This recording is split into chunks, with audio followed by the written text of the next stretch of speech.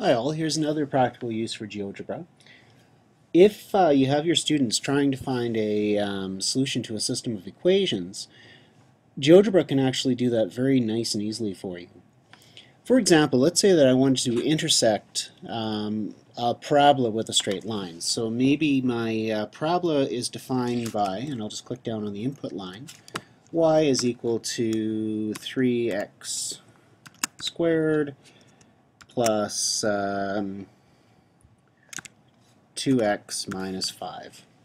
And I'll just press enter and you'll see immediately my parabola shows up. I might roll my mouse wheel to scroll out and see what the parabola looks like. Let's say I wanted to intersect that with a straight line, so maybe y is equal to negative 3x plus 4. And so y equals negative 3x plus 4 pops up. And I'd like to know what those intersect points are. So as you can see, there is an intersection here, there is an intersection here, but it would be useful for me to know what those values are. So all I need to do is select my point tool, hover my mouse over the intersect point. You'll see that both lines appear. And if I click, that A will snap right onto there. If I now go down here and I just hover my mouse over here and click, you'll see that that B snaps right onto there.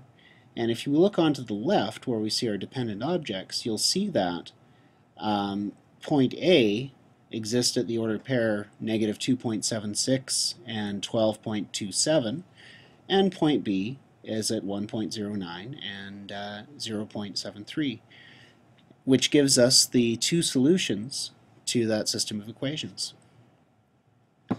This same trick can actually be used to find the x-intercepts of a parabola, for example. Very simply, all I would need to do, if it's an x-intercept, it's going to intercept the x-axis, which is at y equals 0. And so if I press enter, you can't actually see the line because it's overlaying the axis itself. But if I do the same trick, pick my point tool, you can see that both the line I just created, which is the x-axis, and the parabola light up. I can click there and I can go over here and do the same thing. And now you can see that for that parabola, the two x-intercepts are at point C, which is negative 1.67, 0, and at point D, which is at 1, 0. Likewise, I can do the y-intercept using the same trick.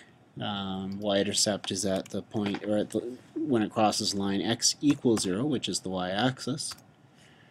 And so I can just again hover my mouse over top of it, and I get point E at 0, negative 5. So the y-intercept is at 0, negative 5.